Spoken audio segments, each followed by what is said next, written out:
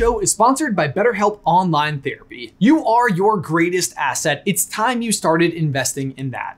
Visit betterhelp.com/super and take care of you. Hey, brother! Guys, this past weekend, Turning Red dropped on Disney+, which means, as ever, we get to add to the ever-expanding Pixar Theory. The Pixar Theory, in case you are somehow unfamiliar with this particular idea and still clicked on this video, is the idea that all of the Pixar movies exist on one giant timeline, one continuous universe. It all starts with the asteroid missing Earth in The Good Dinosaur, which first shows us other occupants of the planet can exhibit human-like intelligence. And it goes on to show the rise and fall of humans, machines, and animals over millions of years, finally ending with Monsters, Inc. or Brave, depending on how you look at it. Or maybe after this video ends with Turning Red. Because yeah, Turning Red tackles the big players inside of the Pixar Theory. We're talking Boo, we're talking the Witch, we're talking Sully. Let's go! The Pixar Theory, the Pixar Theory. We're finally going to see clearly the Pixar Theory.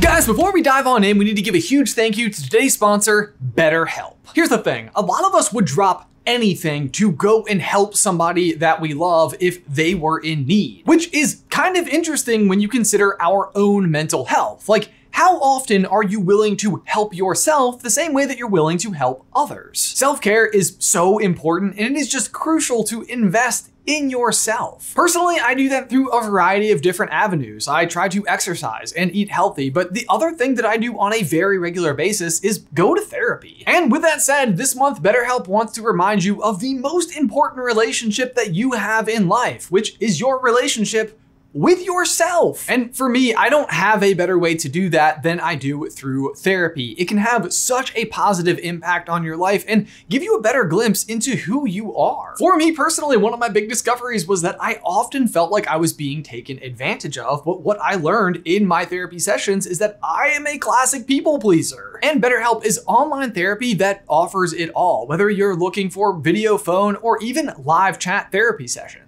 And that last one can be huge for someone who maybe doesn't want to see someone on the other end of the camera. It's much more affordable than in-person therapy, and you can be matched with your therapist in just 48 hours. Give it a try and see why over 2 million people have already started using BetterHelp online therapy. Super Carlin Brothers viewers get 10% off your first month when you head on over to betterhelp.com/super. That is BETTERHELP, betterhelp.com/super for 10% off your first month. Link is in the description down below. All right, so I'm not gonna lie, when I first saw the trailers for Turning Red, I really thought that this addition to the Pixar Theory was gonna have a lot more to do with how humans eventually evolved into the monsters. Because, you know, after all, what we were seeing is a little girl transforming into a giant hairy monster. The quick Cliff Notes explanation here is that the humans who return to Earth from space aboard the Axiom are the ones who ultimately eventually evolved or morphed or mutated into the monsters that we know in Monsters, Inc. But boy, oh boy, do I have to tell you that Turning Red took a turn that I did not expect, but ultimately still kind of brings us to the same destination, just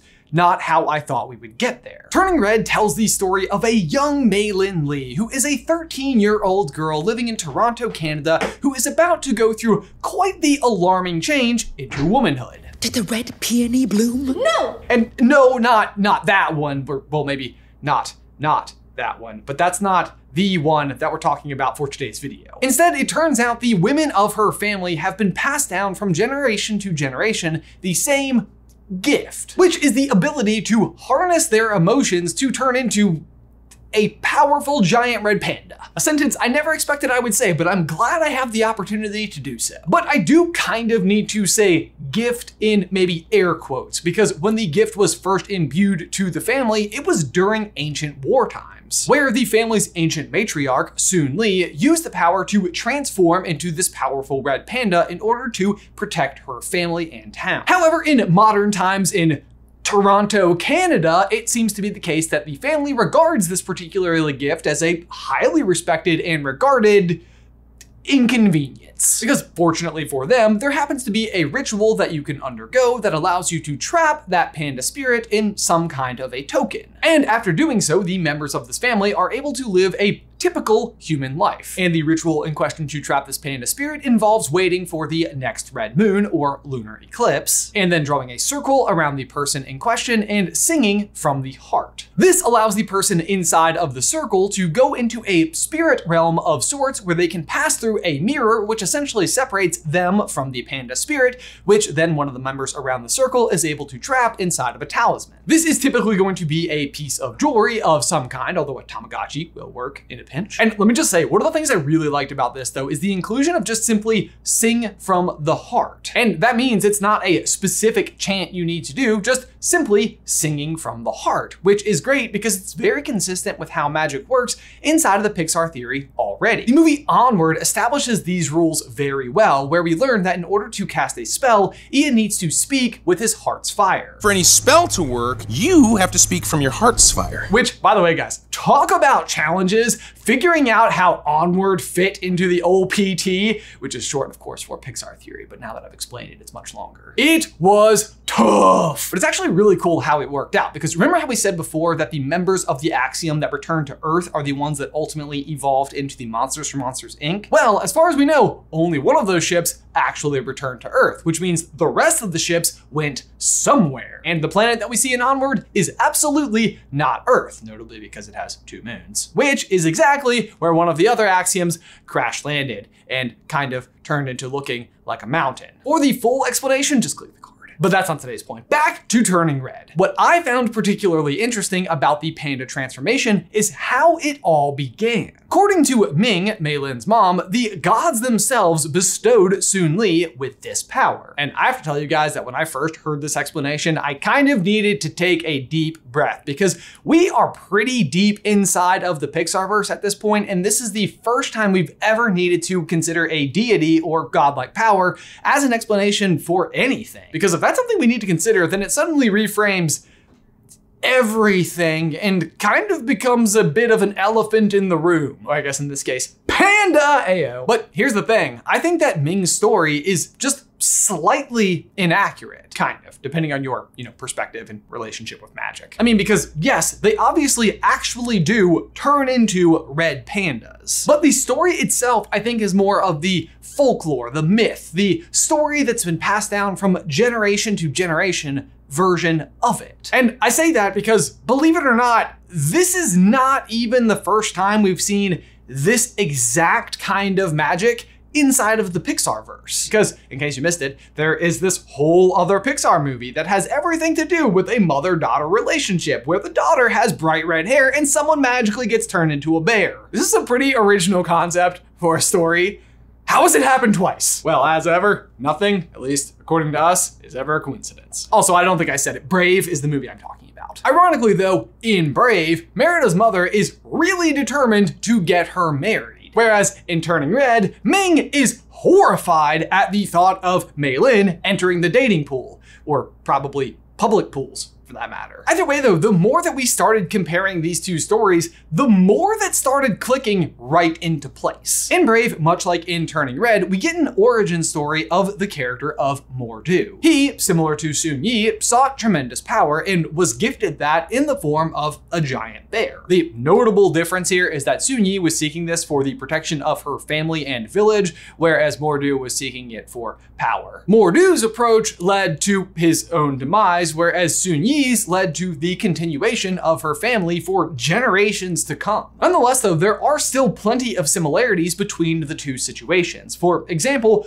both of the bears seem to have some kind of a darkness hiding within. Murtagh's you can spot if you look really carefully, because it's literally everywhere. He's honestly basically in full dark mode all the time. Which is interesting, because when we ultimately do see him die, we see the spirit of the man inside rise, and he seems much more at peace, suggesting that somewhere along the way, the bear or primal darkness must have taken over. Also, again, if we want to go back to that, like how folklore is established over generations and generations and generations, when he does exit the bear's body, the spirit that we see looks a bit different than the one we see in Merida's mom's story. To me, this suggests that possibly the original Murtagh, the human, was not quite as savage and power hungry as represented. Because on that same token, Merida's mother throughout the movie also has these moments where it seems like the darkness is winning out a little bit. This same thing happens in Turning Red, where we see Mei Lin even lose her cool on Tyler when he calls her a freak. Not to mention there's also Mei Lin's mother Ming as a giant Godzilla panda. But again, if we do back up to that scene with Murtagh where the spirit does rise out of the bear at the end,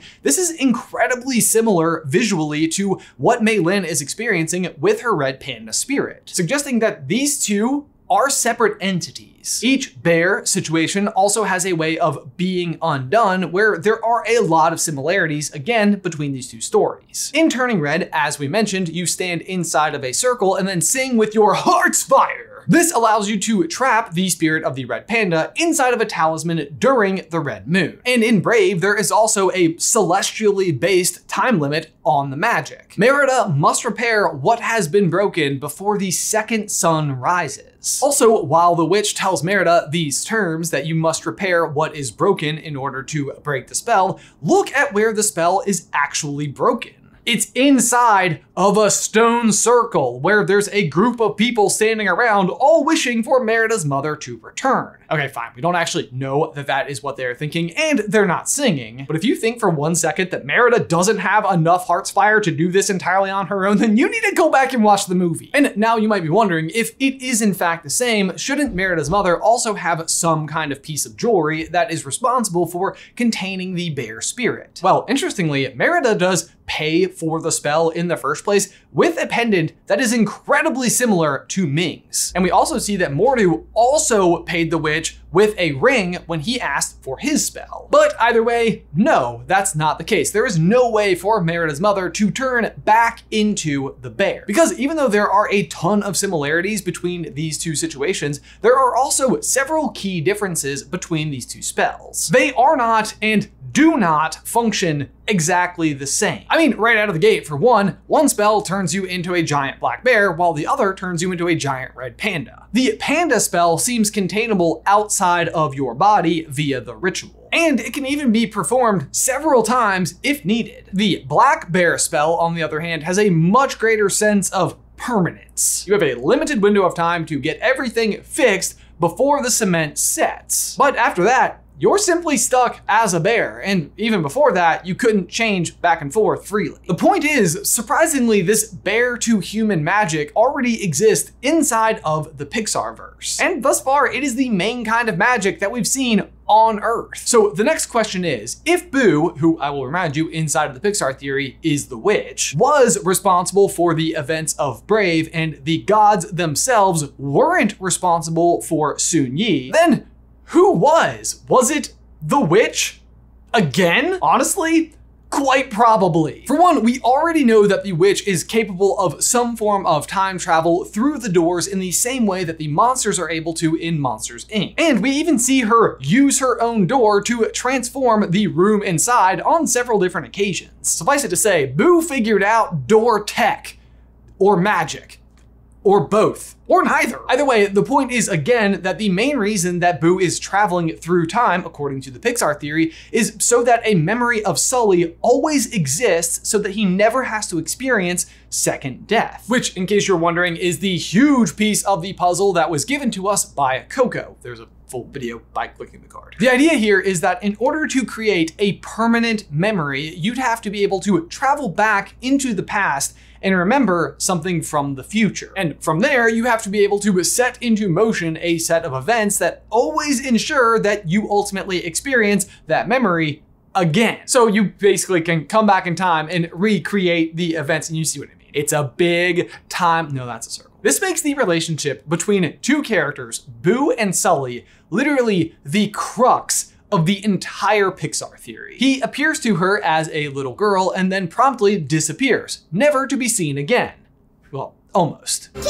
From there, she spends her entire life trying to figure out where he came from or how to find him. But how do you even start looking for a big bear monster that you met as a little kid, where do you even begin? Enter Turning Red, because as I'm sure you are aware, they are still talking about Pandapocalypse in 2002 in Toronto. This was obviously a fairly significant news event for the planet Earth, meaning everyone on Earth would have heard this story, including Boo, who would probably be very interested as to where a giant bear monster came from, especially because I don't even think she was that far away from where Pandapocalypse happened. Allow me to explain. According to the Pixar Theory, the timeline that is happening on the other side of the doors in Monsters, Inc. is within the 1950s. This is based on the fact that many of the rooms that the monsters enter in Monsters, Inc. all feature posters for the original Disneyland,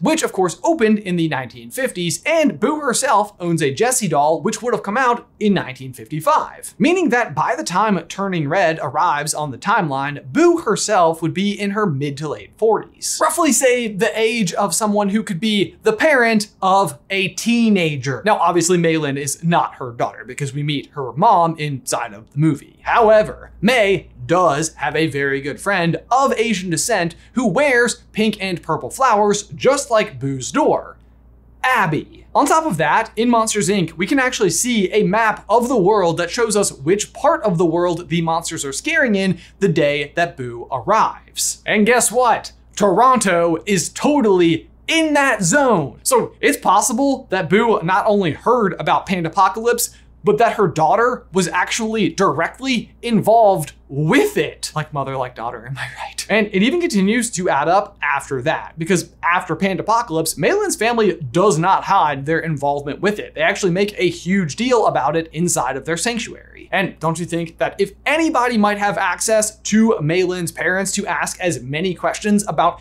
how this came to be, it would be her friend's parents. You see what I mean? You think it's any coincidence that the panda shrine is literally covered with wooden carvings of pandas and the witch's shop is literally covered with carvings of bears? Coincidence? It's okay, I got it, Bernie, I got it. Thank you. Calm down. The crazy thing about all of this though is that it means that Boo is once again part of another time loop. Not only does she learn about the bear magic in the present, but she can actually travel back in time to the start of the story to ensure that it happens again so that the future her will learn about it again. It is the same trick over and over again.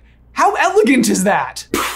On a less happy note though, as long as we're talking about it, it also means that Boo, as an adult, is not a fan of Four Town, and according to Abby, thinks their songs are stripper music. I mean, come on! But there you go, guys. That is how Turning Red fits into the Pixar Theory. For my question of the day, what do you guys think? Is this a good explanation? Let us know in the towel section down below. Also, bonus question, would you go to a Four Town concert? I totally would. But guys, as always, thank you so much for watching. Be sure to like this video and subscribe to the channel if you haven't already. If you would like some more Pixar Theory action from us, you can check out this video right here where we discuss how Soul fits into the Pixar Theory. Otherwise, until next time, bye!